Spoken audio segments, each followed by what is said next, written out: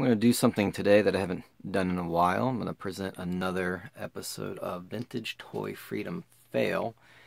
If you remember, that was the first and so far only episode with the G.I. Joe Sergeant Savage, Commando Sergeant Savage with the VHS tape.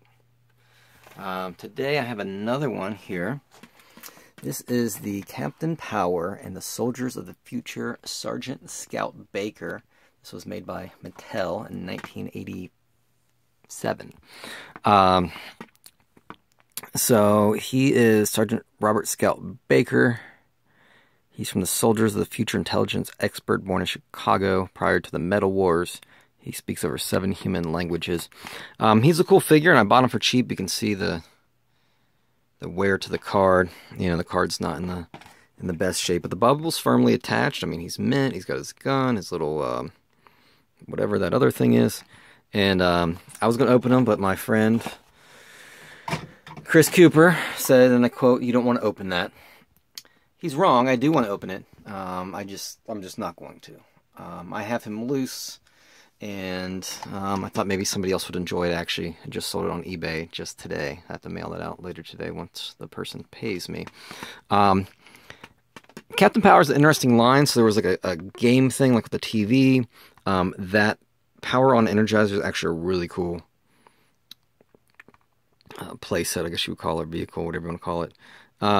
Most of these guys are pretty easy to find. Captain Power is easy to find. Lord Dread, the Sentry, you see him a lot. Usually without his stuff and sometimes his tail missing, but I have him loose and Lord Dread, and again, Scout Baker loose. And I mean, loose, you can find them for pretty cheap. I think I got this for $12 or $15. I was actually at the Cincinnati Toy Show recently, and they had some other ones for like $10, $10 to $12. She's going to be a little bit harder to find.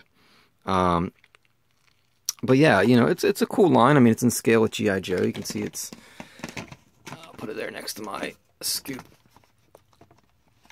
You know, 3 3/4 inch. Doesn't have as much articulation. Doesn't have the swivel arm, and doesn't have any kind of waist articulation. But you know, they fit in. I have some G.I. Joe cases. Actually, have my Lord Dread figure in there.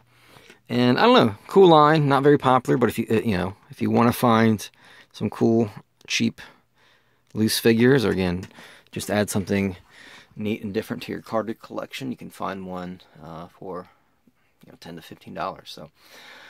So this was the second episode of Vintage Toy Freedom Fail. I'm just looking around my closet right now. I see another 1, 2, 3, 4, at least 4 figures, 5, 6, 7. Yeah, I got another, maybe not quite 10, but a decent amount of figures. Actually, no, 7, 8. Yeah, maybe. I bet I can find 10 figures that I intended to open for Vintage Toy Freedom, but I decided not to.